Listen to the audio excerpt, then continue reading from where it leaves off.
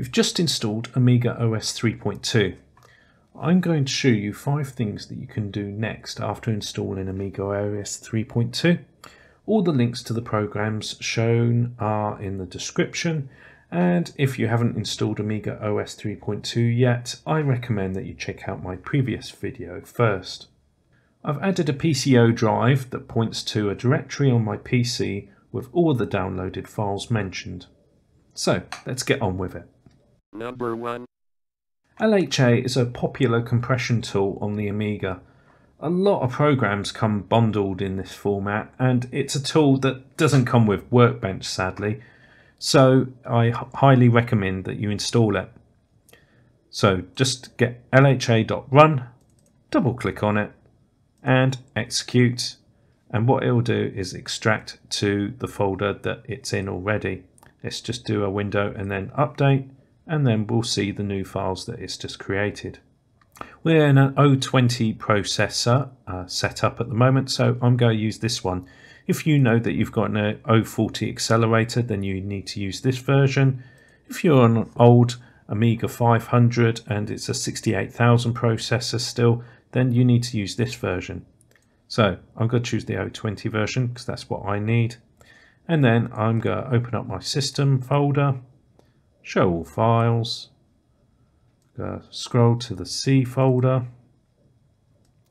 Then what I'm going to do is drag that LHA into that folder, do an update, scroll all the way over to the right, and there you should see it there. We need to select it, go to icon, and then rename it to just LHA. Now when we open up a new shell, which you can do by going to Workbench and then execute command, you can type in new shell, and then you can type in LHA, and there we go, we've got that installed. That's going to come in useful for the next step. Number 2. Next is DOpus, which is an adding tool for moving, copying and organising files. Now, if I double click on the LHA file, nothing happens. It says that there's no default tool that we can use. So what we're going to do for now is just execute a command shell again, go to new shell, and then make sure that we're in the PC directory, and then we're going to do LHA space X space D O, and then hopefully what you should be able to do is press the tab key. This will auto complete the file name for us, a very handy thing, and then we can finally complete it by entering in RAM:. So basically what this is going to do, extract the install files and everything into our RAM disk. There we go, we've got our DOpus folder, and then we've got an install icon. Now you might be thinking, if you've installed Workbench before, an old version, you might be thinking, oh, I need to get installer package from Aminet. Don't worry, Amiga Workbench 3.2 comes with installer built in, so we can just go ahead and install. So you'll go to intermediate user, and then what I'm going to do is I'm going to put directory opus, because it's going to make a folder called directory opus 4 already. I'm just going to select the tools folder and then click proceed. Do we want to scan the hard drive for any outdated versions? No, because I know that I haven't got this installed already. I don't need any additional languages. Obviously, if you do, you need to select them, click proceed. Then I'm going to choose English for the documentation, and I don't want any auto start to run at all. So that's installed. So one thing we need to do is reboot our Amiga after doing that. So I'm just going to do a control Amiga, or control Windows key and Windows key, and we'll just wait for that to boot up again. There we go, and if I go into System, Tools, I should have a folder, yep, Directory Opus, and then if I move that there's the main icon for it. Double click on it, and there's Directory Opus. Number 3. Next is MUI38 user. Now this stands for Magic User Interface, and it's kind of like a set of libraries in a way, or framework. Highly popular, and I recommend installing it on any Workbench installation that you do.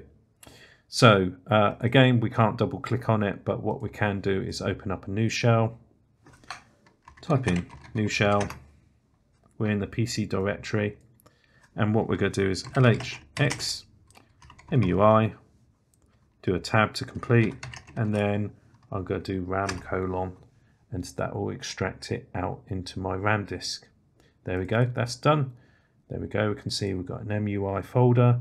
I'm going to do install-MUI, proceed, yes, proceed, and then it's going to say select a place where you want it to install. Now for some reason it never defaults to the system, so I'm going to put it into system, there we go, and proceed.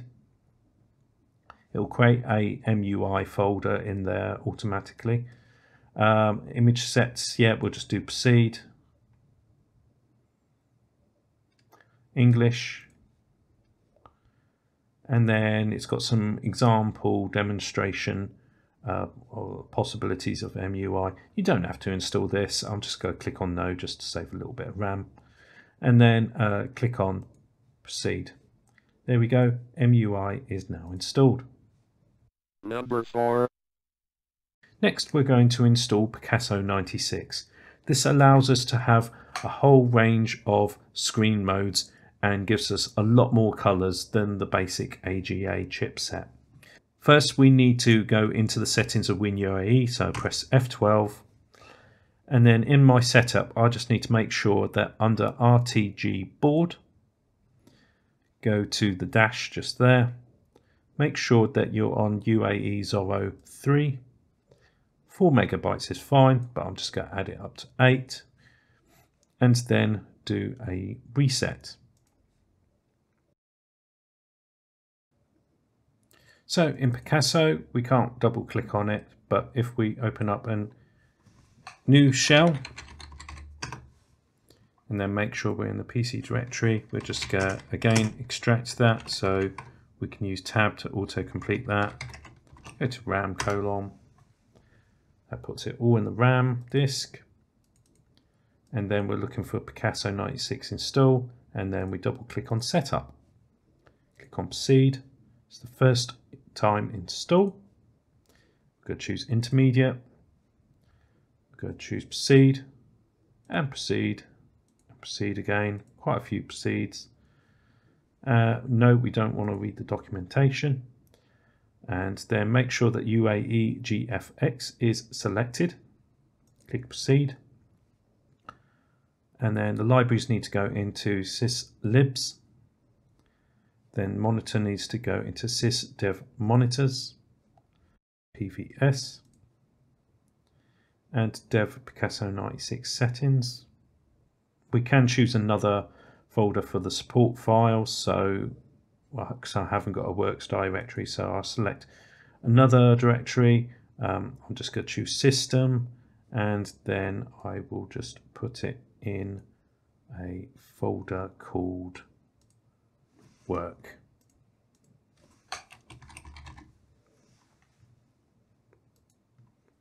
Do you want to have the application drawer copied to the hard drive? Yes. Yes. And then carry on with yes. Install the files, yes. Proceed with the monitor driver, yes. Picasso mode, yes. Picasso mode, yeah, proceed. Variable setter, yes. PVS, yes. And proceed, and proceed. So, there we go. That's all now set up. So if I do Control Amiga, just to do a reboot. There we go, it's booted back up again, and if we go into System now, Preferences, and look in Screen Modes, we should see a load more different screen modes.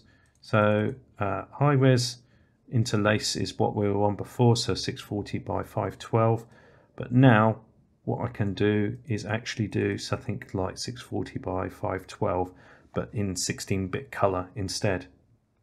So if we try that and use that, There we go. That mode is now set. Cast window size at the moment. If we just have a look, F12 and display. Yeah, we're 720 by 568. So to make things nice and crisp, I recommend that you find a resolution that's the same. So 720 by 576, 16-bit. Use that. Click on use. And there we go. That's nice and clear now. So we're happy with that. We can go back in and choose save. Our mouse has got really small, unfortunately, but that's a downside to RTG graphics. Hopefully, if you know of a way to make or the mouse cursor bigger, let me know in the comments below. Number 5. And last but not least, the last program we're going to be installing is WHDLoad, which is a very popular tool for playing games. I have a dedicated video all about this that I'll link up in the corner. But again, what we're going to do is be opening up a new shell. Not by typing new though. What we're going to be doing is opening up a new shell, then doing LHA X and then WHDLoad. Put that into the RAM. Open that up. WHDLoad, and there's an installer. So just run that. Proceed. We're going to leave it on the C folder. Proceed. Nice and quick. There we go. Done. But there's an extra step because WHDLoad needs a whole bunch of kickstarts. If you need more details, yeah, check out my in-depth video on WHDLoad. But basically, we need to copy over these kickstarts. So specifically where we need to put them is in your system, devs, kickstarts folder just needs to be dragged into there, and then that's all done. Let's just do an update to make sure that it's all in there. And as you can see, there's our kickstarts. Well, that is 5 things to do after installing Amiga OS 3.2. Now, if you want to play a load of Amiga games using WHDLoad, I recommend that you check out this video next. Thanks for watching. Bye.